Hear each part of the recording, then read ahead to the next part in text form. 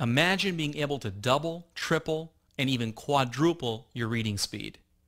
What you're about to learn are the secrets of speed reading, not only to improve your reading speed and efficiency, but also to dramatically improve the comprehension of what you've read. In other words, you'll use your reading time much more efficiently and to much greater advantage. Suppose you're handed a report before a big meeting. Wouldn't you like to be able to literally zip through that report in a few minutes? And what about research material? How much time could you save by being able to read research material at an accelerated rate? The same applies with newspapers, magazines, reports, business information, courses, etc. The list is endless of the material that you could speed read if only you had the skill. And if you have the ability to absorb this material 3 or 4 times faster than you do now, it would allow you more time to do other things, or more time to learn more. At the very least, you won't feel overwhelmed by all the things that you don't now have time to read. You know, there's a secret to speed reading that's the core concept behind all speed reading systems. Some of the methods may differ, but the main secret to doubling and tripling your reading speed is simply this. Our brains are capable of hearing only 250 words a minute, but our brains can see over 2,000 words a minute. Let me repeat that. Our brains are capable of hearing only 250 words a minute, but our brain can see over 2,000 words a minute. You see, we've been conditioned so that when we read, we hear the words in our minds. Remember grade school and the Dick and Jane books? Your teacher had you reading books out loud to the class, and you learned to read by saying and hearing the words. This slows down our reading considerably, since our brains can only hear 250 words a minute. And because we were conditioned to read this way, our brain has been trained to process reading with a mental voice. That is, you pronounce the printed words silently in your mind as you read. By the way, many people also tend to mouth the words as they read. That is, the words are silently pronounced as they're being read. Mouthing the words is still another barrier preventing optimum reading speed. What you have to realize is that our brains can see and can comprehend words at a rate of 2,000 a minute. And for some it's even higher. Imagine being able to go from reading 250 words a minute to reading 10 times that amount. It can be simple if you're willing to invest a small amount of time up front right now in retraining your brain in how it reads printed materials. Remember, we're taught as children to read out loud, sounding out words and being rewarded for correct pronunciation. This has been conditioned into our brains and has limited our potential. Now what we have to do is to retrain our brains to read in a whole new way, a way that maximizes what our brains can see and comprehend. We call this new speed reading method visual encoding because we're creating a direct path between the nerves in our eyes and our brains and completely bypassing the auditory processing of the information the way we were originally taught in school. The way we're going to teach you to use this material involves a series of simple exercises in your workbook that will begin to break down your old auditory conditioning and replace it with a visual encoding method. With the visual encoding method, you're taking in entire sections of text, sometimes an entire page at one time. This is a completely different way from the old-fashioned eye-focusing method, where you focus on each line of text one word at a time while you read. Remember, this is the way you were taught to read in school, partially for feedback purposes so your teacher would know if you knew the words and the correct pronunciation. But we're going to retrain you starting now. The first step in our retraining process is to see whether or not you're someone who actually mouths the words as you read them. This can slow you down considerably. Now, we've developed a very simple exercise that in just a matter of minutes will tell you whether or not you do this. You can do this exercise using either your workbook or with a newspaper. What you'll do is you'll place a pencil in your mouth, holding it in your lips, the end of it slightly in one hand. Then read. If you can feel the pencil vibrating in your hand, this means that you're mouthing the words or reading with your lips. Remember, this slows down your reading time even more than just mentally hearing the words in your mind. Now, stop the tape and do the first speed reading exercise in your workbook, or use a newspaper if you'd like. Once you've finished exercise number 1, restart the tape again.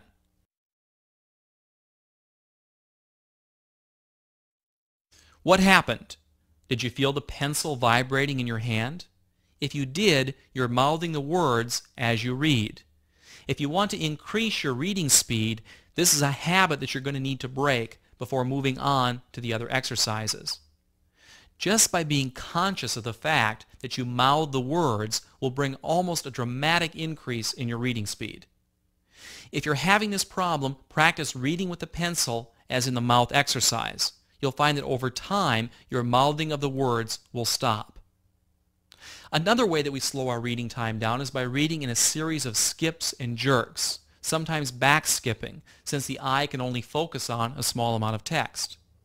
When you back skip, your eyes move back a sentence, a whole paragraph, sometimes an entire page, to make sure that you've understood what it was that you read. In many cases, this is something that's done automatically. It's something many people taught themselves when they were first starting to learn how to read. In fact, if you back skip, you may not even be aware of it that you're doing it. In effect, what you're doing is reading and then rereading whole sections of text, taking twice as long as you need to read something. If you want to, just as an experiment, check to see if you back skip. Open up a book or a newspaper and put a small mark on any point on the page. It can be a check or an X or even just a small colored dot. What the mark is doesn't really matter. What does matter is if while you're reading you see that mark more than once, you're back skipping. If you find yourself back skipping, stop reading for a moment. Close your eyes, take 2 or 3 deep breaths, and then begin reading again from where you left off. Like mouthing the words, back skipping will disappear just by being conscious of the process. Again, just the fact that you're aware that you're doing it will help you eventually break the habit. The next major reading slow-up is the tendency to read line by line. Now, there's nothing wrong with this kind of reading. In fact, when you're reading something like poetry or dialogue in a play, where you want to mentally hear what the characters are saying, line by line reading may be preferable. However, if you want to absorb as quickly as possible whatever it is that you have to read, the visual encoding method you will learn in this course will help you overcome the line-by-line reading habit and greatly increase your reading speed. And remember this, you'll find this method helpful for any kind of reading, be it schoolwork or the need to quickly go through material that you're handed right before an important meeting. Now that you're aware of some of the primary conditioning habits that might slow down your reading speed, you can move forward. Basically, there's 5 steps involved in the visual encoding speed reading method, which allow you to improve both reading speed and comprehension. 1. Read in a comfortable place. 2. Figure out your objective. 3. Continue moving ahead as you read, not back skipping. 4. Read from top to bottom rather than from side to side. 5. Become an active reader. Now let's go over these 5 steps in detail and complete a series of special reading exercises that will retrain your brain in the visual encoding method. Step 1. Reading in a comfortable place. It sounds obvious, but it's often neglected, and it can have a major impact on speed and comprehension. By reading in a comfortable place, we don't mean a place where you're likely to fall asleep. Instead, a place with good reading light, where you can sit upright in a relaxed position, but where your spine is kept straight. A sturdy, firm, but comfortable armchair with a good reading light is what's recommended. When reading texts for work or for school, you might want to sit at a desk with the open book that you're reading kept as flat as possible. Loosen top buttons or uncomfortable clothing. You may even want to take off your shoes, but don't get so comfortable that you begin to drift off. That's why even when you're working at a desk, it's important that you sit in a chair that will keep your spine straight. Get comfortable, but stay alert. As for figuring out your objective, you're going to want to know what you're reading and why. By figuring out your objective, you're creating a goal in your reading and a plan for reaching that goal. Are you reading just for enjoyment? Will you have to answer questions or make a presentation on what you're reading? Is what you're reading related to your job? There are a number of ways to figure out your objective. Here's 4 of them. First of all, get an overview of the reading material. In other words, find out what the core ideas are, what the piece is all about, by checking through it. Next, if there's a table of contents, look at it. You might want to see if there are chapter headings. Sometimes, particularly in written coursework material, there are very brief descriptions at the beginning of each chapter detailing what that chapter is going to be about. You'll also want to find out about how long the piece is. So check how many pages there are, if there are footnotes or anything else that might make the piece longer than it appears. Finally, you should flip through the pages. As you do this, don't worry about actually reading the material. Ask yourself questions like, what is the language of the piece? Is it difficult or is it an easy read? What kind of terminologies are used? Are there charts, graphs, or maps? Eventually, through the visual encoding method, you'll be able to literally take in ideas on entire pages of text simply by flipping through the pages. After you've figured out your objective, begin to read the material. You'll want to continue moving ahead with what you're reading. Now, what I mean by moving ahead is no back skipping or going back a page or a paragraph. Moving or scanning with your finger along the lines of words can help prevent back skipping. Moving ahead will naturally increase your reading speed as well as actively engage your mind in what it is that you're reading. Instead of stopping, checking, and rechecking what you're reading, you move through it at a steady pace, finding that your eyes tire less easily and that you're staying much more alert. You'll end up also comprehending much more of what you're reading. The fourth step involves reading from the top to the bottom of the page instead of from side to side. By visually taking in a group of lines or an entire paragraph at once with your eyes and then moving down to the next section, you won't be reading word by word or even line by line, but actually training your eye and brain to read whole chunks of material at once. This is really the heart of visual encoding. In essence, taking in entire sections of text. Think of being very thirsty and yet only knowing how to take little sips of water through a straw. Imagine how your thirst would be quenched when someone points out to you that you can just pick up the glass and really take a good swig. It's the same with wanting to read faster and finally learning how.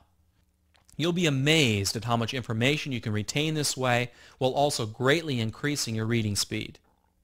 The final step involves what we call reading actively. By this we mean get active or physically involved in the reading process. Turn the pages decisively and don't go back. Again, use your finger as a guide from the top to the bottom of the page is another way of active reading. Most important, keep your attention on what you're reading and don't let your mind wander. Do you have a newspaper handy? If not, stop the tape and go and get one. When you've got a newspaper and a pencil in hand, restart the tape. Now it's time for our second exercise. And by the way, I'd suggest that after successfully completing each of these exercises, you might want to reward yourself somehow. Perhaps take a short break or promise yourself that you'll take in a movie that you really want to see. In any case, by offering yourself these little rewards, you'll actually be giving yourself a little extra support and incentive to complete the course. In any case, what I want you to do now is to pick up the newspaper and with your pencil draw a line down the center of one column. All right? Now look at the group of words on one side of the line and then the other group of words on the other side of the line. And don't worry about seeing every word. In fact, for this exercise, don't even be overly concerned about comprehension. Although before our course is over, you will in fact learn to read not by seeing the words, but by comprehending them.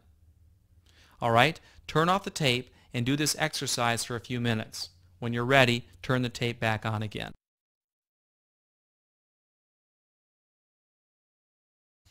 Okay, the whole point of this exercise was to teach you to move your eyes more rapidly over the printed page. You see, in order to improve comprehension while your reading speed increases, you need to be able to read in groups of phrases or words. This is essentially what you're trying to do with the newspaper exercise. In fact, you might want to try this again, but without using a drawn line down the center. Start with a children's book or something simple. In a short time, you'll begin to increase the amount of material that you can see at any one time. Now look at exercise number 2 in your workbook. What we've done is underline only the nouns and verbs. I'd like you to just read the underlined words as quickly as you can. You should be able to comprehend the paragraph just by reading the underlined words. The reason you're doing this exercise is that, once again, even by focusing on nouns and verbs, you can still comprehend what you're reading. This will help you conquer your fear that you have to read every word in order to really understand what it is that's going on in the reading. When you finish reading the paragraph, see if you can answer the following questions about it. Now stop the tape and begin working on exercise number 2.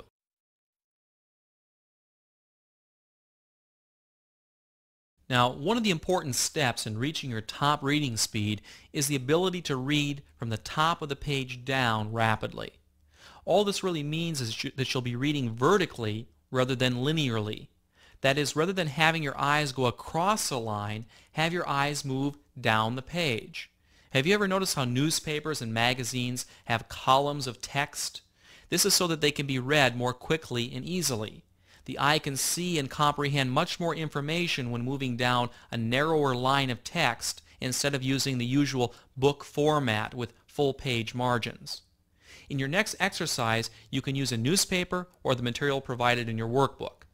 You'll take in each line or group of lines with your eyes as an entire chunk of text and then move down to the next group. This is called chunking, and it's a very effective way of getting as much information as possible in just a quick glance. You might put your finger in the center of the page and move it down with your eyes following the motion.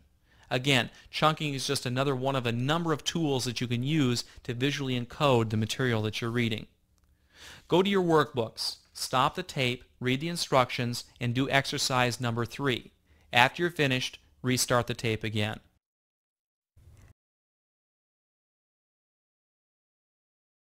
What I'd like to do now is have you try a series of exercises in your workbook. You'll see a series of exercises labeled 4A to 4C. You'll notice that each of these exercises has one paragraph followed by a series of questions.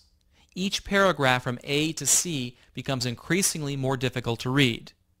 Now what I'm going to have you do when you read the paragraph marked 4A is to read only each line of the paragraph 3 or 4 words into the line, rather than at the beginning of the line. In the same way, you'll be reading 2 or 3 words from the end of the line. And understand, even by just reading those words in the middle, and by reading from the top to bottom, your mind will still take in all of the words in the paragraph and comprehend them. By answering the questions following the paragraph, you'll be able to see that your comprehension of the material is surprisingly good. Okay? See if you can answer the questions following paragraph 4A. Turn off the tape, relax, and do the exercise. When you're finished, turn the tape back on again. So, how did you do on exercise 4A? On the following page in your workbook, you'll find a similar exercise, 4C, involving a paragraph that's a bit more difficult to read. You might want to try this advanced exercise right away, or if you'd like, go back and go through this slightly easier exercise, 4B. You may notice that with these exercises, the core area of the text has been darkened for you to see it easier. However, the darkened area gets smaller and smaller. In other words, you're looking at fewer and fewer words, yet you should still be able to answer the questions asked at the end of each section. If you answer 3 of the 5 questions incorrectly for exercise 4A, we would suggest that you do the remaining exercises in the order they appear in your workbook. Even if you answered all the questions correctly, you may still want to do both exercises. So stop the tape, read the exercises, and then answer the questions following the exercise.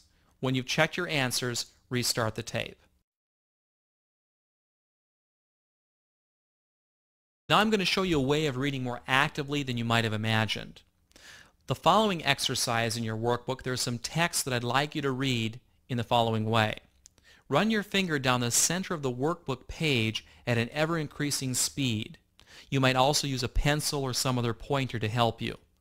Allow your eyes to follow your finger down the page, looking at the center of the page. Begin to keep pace by focusing hard on your finger as it runs down the center of the page. It might help to keep your eyes just a touch above each printed line.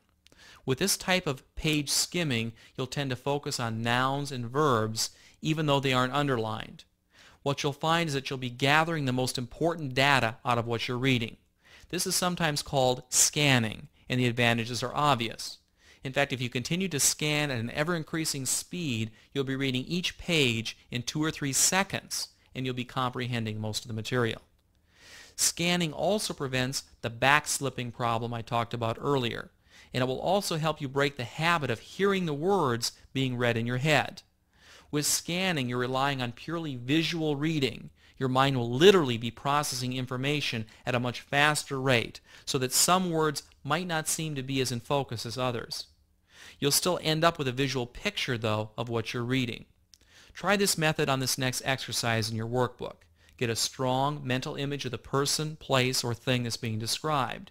Then see if you can write your own summary about what happened in the paragraph. This procedure does take practice, but you'll find that reading will become quicker, easier, and more enjoyable. At the same time, you'll actually be retaining much more of the material. You might also want to practice this technique with a book that you've already read and that you've enjoyed. Eventually, whenever you read anything, your mind will be totally engaged in the process of reading and comprehending the material.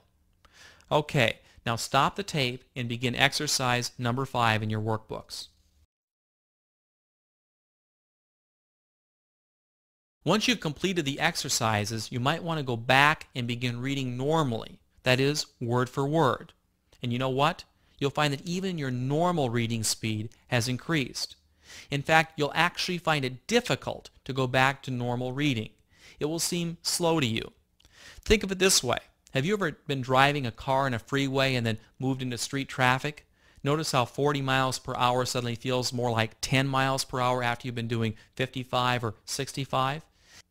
It's very similar to going from ultra speed reading back to normal reading. However, there are times when you're going to want to take the scenic route.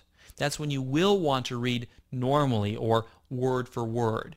You see, speed reading is an invaluable tool, a tool that you can choose to use at the times that you want, like breezing through business information, reports, books, newspapers, documents, etc. But for, say, a romance novel or a murder mystery, you might want to hang on to every word, so you would read normally. But with the knowledge of how to speed read, at least you have the option of scanning until you get to the good parts. All right, now stop the tape and begin reading the text at your normal speed. After reading a page or so, restart the tape and you'll learn how to increase your reading speed even more.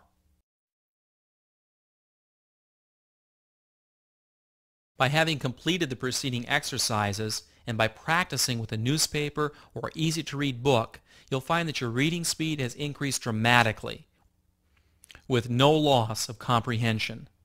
Look, I'll prove it to you. Go back to any of the exercises in your workbook. Look at your watch, noting the time, and then begin reading. When you've finished, check your watch again. Now suppose you first looked at your watch, it was 9:17. You read the text and checked your watch again. It's now 9:23. It's taken 6 minutes for you to read the text. You can now tell how many words each page of text has by counting the words on the second line. There's usually no tab or indentation here. Then counting how many lines on the page and multiplying the two.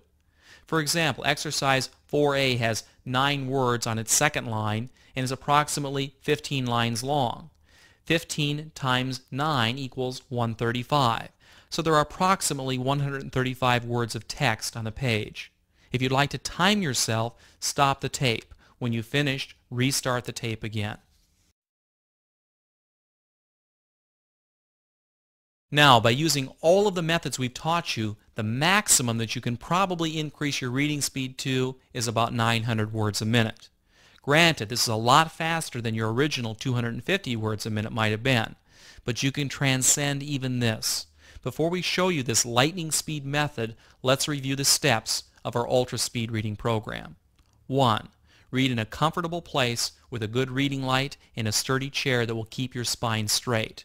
Your physical environment is an important part of being able to pay attention to and comprehend what you're reading.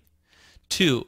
Figure out your objective. You can do this by getting an overview of the material, looking over the entire piece or book quickly to figure out its tone, what it's all about, and so on.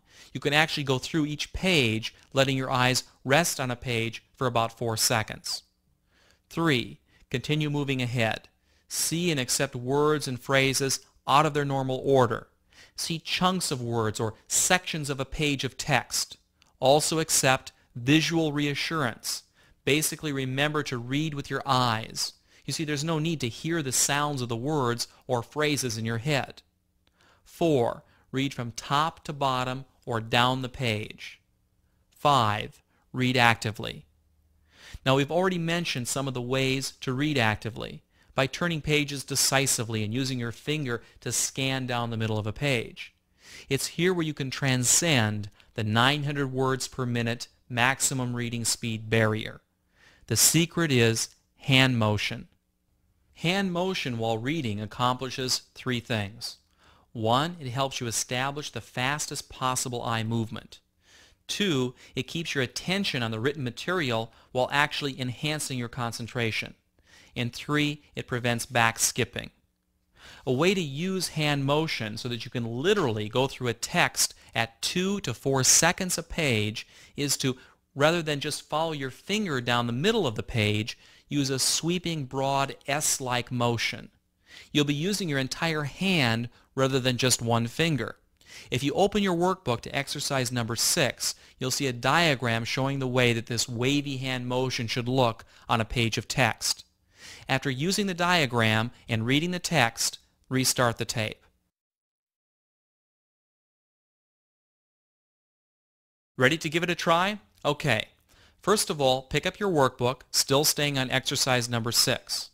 Lay your hand palm down flat on the page with your fingers spread slightly. Make sure your hand is relaxed. You may want to shake it out a little before actually laying it on the book. Your movements will begin 2 lines from the top of the page. Sweep your hand from left to right. You'll move your hand down 2 or 3 lines on the right side of the page, returning the hand horizontally across to the left side of the page. It's important to remember that your eyes are not following the tips of your fingers, but are moving down the page at the same pace as the hand. Remember, your movements are beginning 2 lines from the top of the page. See as many words as possible and don't focus on single words. Repeat the motion I've just described a few times down the page. You may also want to try this on an easy-to-read book. When you've finished a page, then turn the page and begin again. For this next exercise, you may want to go to your workbook and complete exercise number 6 again, or use a book of your own. Please stop the tape now and restart it when you feel comfortable in doing this process.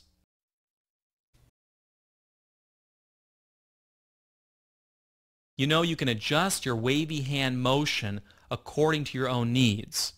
You may go very quickly when getting an overview of the text, and you might move at a more leisurely pace when actually reading the text for comprehension. And remember, practice makes perfect. Pick up a book or go to any of the text in your workbook and read using the 5 steps along with this new wavy hand motion. And time yourself. You'll be surprised at just how fast you're now reading.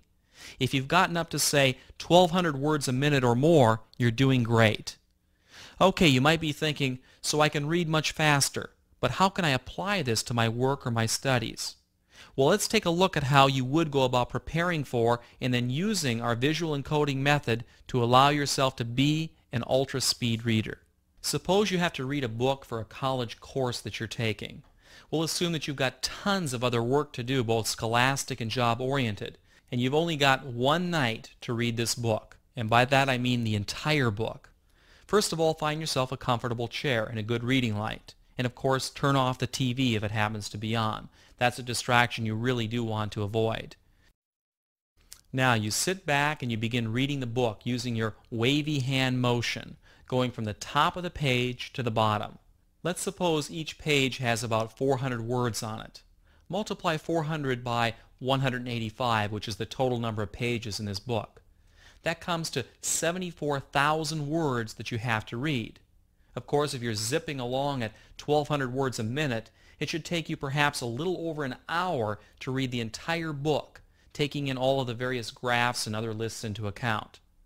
Just think, an hour to read an in-depth 185-page book and being able to comprehend it better than if you read it at your old reading speed, which might have taken you days. Look, this isn't necessarily something that you're going to be able to do right away. Like everything else, it takes practice, but you will be able to learn it and a lot faster than you might have ever believed possible. Now you might want to go to the last exercise in your workbook, exercise number 7. You can combine everything that you've learned and test your reading speed here. After you finish this exercise, reward yourself in some way. Take a break, put on some music you really like, or go see a movie. But most of all, have fun with this, and good reading.